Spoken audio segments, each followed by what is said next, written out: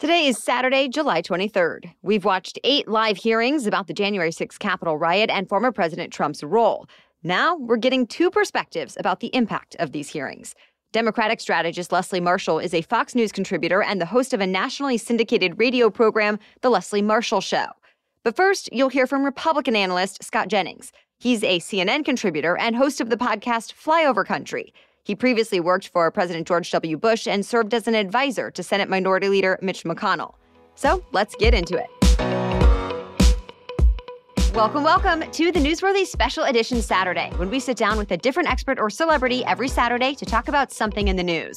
Don't forget to tune in every Monday through Friday for our regular episodes, where we provide all the day's news in 10 minutes. I'm Erica Mandy. It's now time for today's Special Edition Saturday. Scott, thanks for coming back on the Newsworthy. Glad to be with you. Thank you. A lot of Republicans, including former President Trump himself, have called this purely political. Do you think this was really just about politics and influencing the midterms? Let's be honest. It's somewhat political, but that doesn't mean it didn't serve a purpose. And the purpose was to get to the bottom of what happened on a very, very terrible day. I actually don't think this is going to have any impact on the midterms at all. In fact, I think if you look at the polling nationally, by far and away, economic concerns, mainly inflation, are by far the biggest issue. And nobody is really going to be voting in the midterm based on what they saw in this hearing. Where this is going to manifest itself politically is in the 2024 presidential primary. I think Donald Trump is running again. And I think Republicans watching this hearing are going to have to ask themselves, should we, A, trust this person with this office again? And B, can he win another election? I mean, let's be honest. He didn't win the popular vote in either election. We got wiped out in the 2018 midterm. He doesn't have a great electoral history anyway. You pile this evidence about what he did or didn't do on January 6th on top of it. Republicans don't want to lose to Joe Biden or anybody else again. You have to ask yourself, does this person have a chance? Do you think enough Republican voters paid attention to these hearings for it to have that type of impact? Great question. I think a lot of Republicans have paid attention to it. I don't know that they've been glued to every minute of it, but certainly they have followed along. And I think how you know that that's true is if you look at the surveys that have come out on Trump as it relates to the 2024 Republican primary. There was a survey in Michigan this week showing a dead heat between him and Ron DeSantis. There was a survey out of New Hampshire a couple of weeks ago showing DeSantis ahead. You see DeSantis scoring up into the 20s when matched up against Trump and other candidates nationally. I mean, you can see that Republicans, and look, I'm one of them, who voted for Donald Trump twice, who wanted him to succeed, who supported most, if not all, of the policy things he did as president. You can see that they are coming to grips with the fact that this person may not be our best option for 2024, and it may not be responsible for us politically or as a matter of, of our, country's democratic institutions to put him in as our nominee. Did the hearings impact who you think you'll vote for? Oh, sure. I mean, I've been very clear since it happened on January 6th. I've been vibratingly angry about this since that day. I was stunned about what happened that day. I have 4 children under the age of 13. I have to explain to them what they're seeing on their television and how this isn't supposed to be. This is not the way this is supposed to work. I work in politics. Dad works in this general space. And I try to tell them the way it's supposed to work, and then I have to explain when things happen outside of those normal contours. It makes me angry as an American, as a parent, and as a Republican who voted for Donald Trump twice, that he would have plunged the country into this and that he would have plunged the party into it. So what I'm looking for in 2024, I want to vote Republican, and I'm going to vote Republican in the midterm. And I'm looking for a candidate for president in 24 who can govern the country competently, who's going to enforce our conservative values on a variety of issues, but who also respects our democratic institutions and who's going to uphold the rule of law. That's what I'm looking for. And I think actually the Republicans have a bounty of candidates who could all lay claim to all those criteria I just laid out. Do you think that Republican leaders and candidates should be addressing these January 6th hearings in a particular way or at all? Make no mistake, anybody who runs in the presidential primary is going to have to answer a couple of questions. Number one, do you approve of what Donald Trump did on January 6th? Number two, do you think January 6th was justified? Is it justified to try to use violence and intimidation to get what you want out of the government? Number three, had you been in Mike Pence's shoes, what would you have done on that day? These are very real, simple questions that all these folks are going to have to answer, and I suspect they're going to get asked as they all jump into the race, if they jump into the race. Depends on who you are, when you're going to have to answer it. But eventually, everybody's going to have to answer for this. Absolutely. You mentioned it earlier that inflation and the economy are some top concerns right now for voters. Do you think focusing on the economy is the key to winning in the midterms? Or how should Republican candidates be thinking about it? So if you're a Republican running for office, there's a very clear path. The universe has handed you a very clear roadmap. Focus on Joe Biden, who's in the mid to low 30s job approval. Focus on the economy, which is by far and away the top 1, 2, and 3 issue in the country. And focus on essentially being a check and balance against fully Democrat-controlled government. Remember, we don't control anything. They control the White House, the House, and the Senate. And so if you're a Republican, stay focused. The way to screw it up is to talk about other stuff or to relitigate the 2020 election, which is what Trump wants to do. And he's going to want other people to do that for him. There's an obvious roadmap, and my advice is stay on it and don't deviate. Final thought or takeaway about the January 6th hearings as we look back on them? Well, I think that we saw some people who exhibited enormous courage by stepping forward and testifying. I think we were reminded again that Mike Pence did the country a great service by doing his duty. I think at the end of the day, whether Trump or anyone else did anything criminal, I don't know. I'm not a lawyer, and I know the DOJ and state of Georgia is looking at that, and that's fine. But I think if you're a Republican and you voted for Trump twice, you're probably having an impulse like, well, I don't want to give in to the Democrats here. I don't want to let them feel like, I don't want to feel like I'm letting them win this one.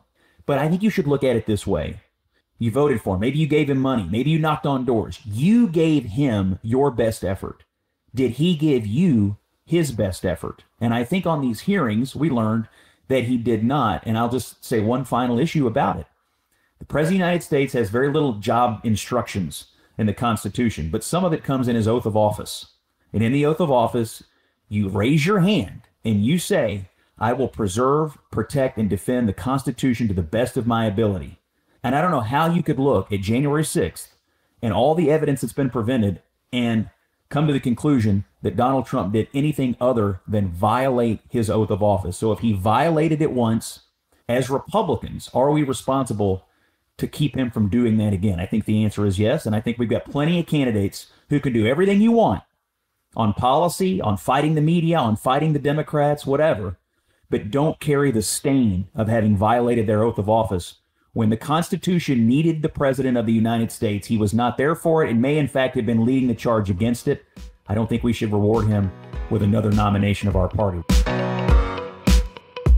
Of course, not every Republican agrees with Scott Jennings. Former President Trump himself has said on his social media platform Truth Social that the committee is, quote, a fraud and disgrace to America, pointing out that there are no cross-examinations and no opposing witnesses. Still ahead, we welcome Democratic strategist Leslie Marshall. She shares her take on what the January 6 hearings were supposed to be about, why she thinks more people tuned in to watch than originally predicted, and the hearings' potential impact come November. But first, let's take a quick break to thank our sponsors. This podcast is sponsored by BetterHelp Online Therapy. We all know how powerful our brains are. They control everything we do. So why not treat our minds with the care they deserve?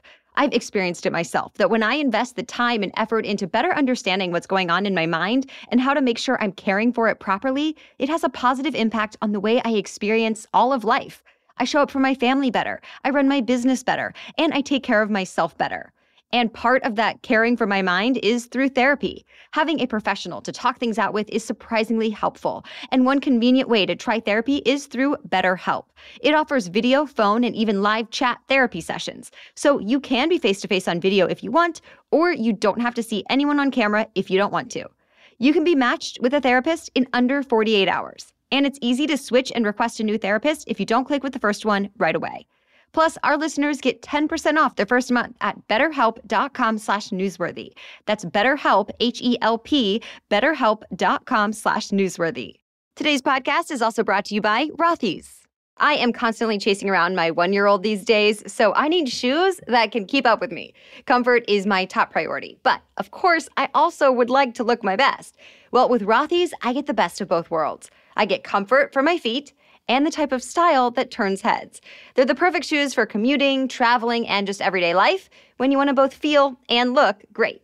Plus, I really appreciate that all of my Rothy's shoes can be worn with pretty much everything. I can dress them down with yoga pants or dress them up for a night out. which, by the way, is especially helpful for travel because other shoes take up way too much space in your suitcase. The other wonderful thing about Rothy's is how serious the company is about sustainability. All of their products are knit with thread made from plastic water bottles. So they've repurposed around 125 million water bottles so far. Your new favorite shoes are waiting. Discover the versatile styles you can wear absolutely anywhere and get $20 off your first purchase at rothys.com/newsworthy. That's ROTHYS, rothys.com/newsworthy for $20 off your first order. Okay, now to my conversation with Democratic strategist and Fox News contributor, Leslie Marshall. Leslie, thank you so much for coming on the Newsworthy. Oh, it's great to be here. Anything particular that really stood out to you the most from these hearings? Yes, just how coordinated an effort it was and how there was a goal by some, the Proud Boys, for example, to create and wreak havoc and to be violent. Republicans were saying this was tourism, and Republicans were saying, people didn't have weapons. Well, we found that not to be true. There were a lot more connecting of the dots. How much planning? How much was the former president and people around the former president involved, and what were people saying? And what do you think the impact will be for Democrats come November and the midterms? Although people will disagree with me on this, it wasn't supposed to be political. This committee was about, here are the facts. You need to know the facts. To answer your question, what does this do for Democrats in the midterms? I don't think it changes the outcome of the overall picture, which is most likely the House will change hands and, Republicans will take the House. That historically happens without January 6th happening, without January 6th hearings happening, because the party in power usually loses an average of 30 or 40 seats in the House, and the party that is not in power, their opposition, takes over. That's just historical. If it's not about politics, do you think it's more about public perception or more about the public record? Like, what is the lasting impact of these hearings? I think it's just about knowledge is power and giving the American people the knowledge of the facts. Because that's what, when you have somebody sitting there and say, look, I was a member of the Proud Boys and, there were weapons. We did plan this. We were taking our cues from the president. This isn't just some left-wing conspiracy on social media. You're hearing actual testimony from people that were there. You're hearing actual testimony from people that worked in the White House under the president. And I think what it does is it peels back the curtain at Oz. And I do feel it will affect some people's votes. I know in one national poll by ABC News and Ipsos back in June, about 2/3 of adults said they were not paying much attention to the January 6th hearings, and half said the hearings would not make any difference in how they vote. So what are you seeing? Do you think that's true? Well, what we saw were the numbers on the networks of people that were tuning in. And that didn't reflect that poll. People will say, well, I'm not going to tune in. But I don't know if it's like when we drive by an accident and we look, the curiosity, the morbid curiosity maybe. But more people tuned in actually than people said. And speaking of numbers rising, we're seeing that in the polls that more and more people do not feel Donald Trump should run again. More and more people do not feel Donald Trump should run again specifically because of this.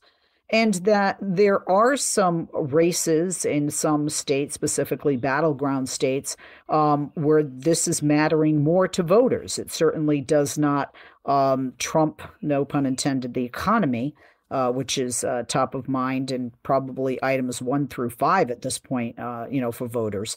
But it matters more now than it did. I think the proof is in, the pudding, and the pudding are these numbers that more people started to tune in. People actually started to change their minds. And for some, not a lot, it will weigh in on their decision as voters in the midterms. So, of course, this committee of lawmakers cannot bring criminal charges, but it has been reported that the Justice Department is at least paying attention. Any thoughts on whether former President Trump or really anyone else other than the rioters that have already faced charges might also face criminal charges? The Justice Department doesn't need this committee to bring charges, and they don't need this committee and shouldn't need this committee to do their homework and to do their research. So some would say if they were going to bring charges, they would have been brought. Like you said, they are watching. I don't know what they're watching for, because as the Department of Justice, they absolutely have the legal right, the authority, and the bank account to go out there and do this on their own. So certainly the question is, why haven't they already? And if they haven't already, does that mean they never will? I don't know the answer to that, but I would tend to think that, there may be no charges coming to Donald Trump as a result of this, as I know some people on the left, the far left, would hope.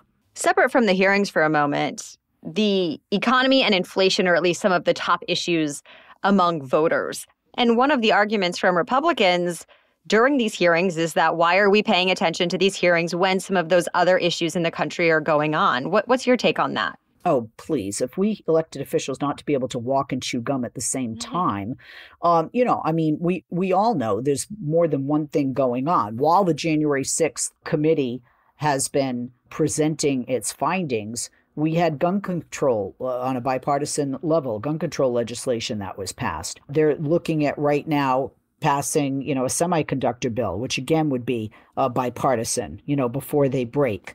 Final thought or takeaway about these hearings? I actually am glad that they had the hearings because I wanted to know the truth. And you can't get the truth in sound bites or videos that you see on the news or online. You really just need to hear from the people that were actually there, that were in those rooms, that were privy to and present at those discussions and conversations. It puts it into context. I think that's best for the United States of America. I think it's essential that even if it's ugly, that we hear and we see the truth. Well, thanks so much to both of our guests today for sharing their opinions and analysis. Be sure to follow them on social media for more of their insights and check out the links in today's episode notes. We'll, of course, keep you updated if anything else comes out related to the January 6th investigation, along with all the other news you need to know each day during our regular 10-minute news roundups, brought to you in our signature fast, fair, fun style. Our regular news roundups are available every weekday beginning at 4 a.m. Eastern. So we'll be back on Monday. Until then, have a great weekend.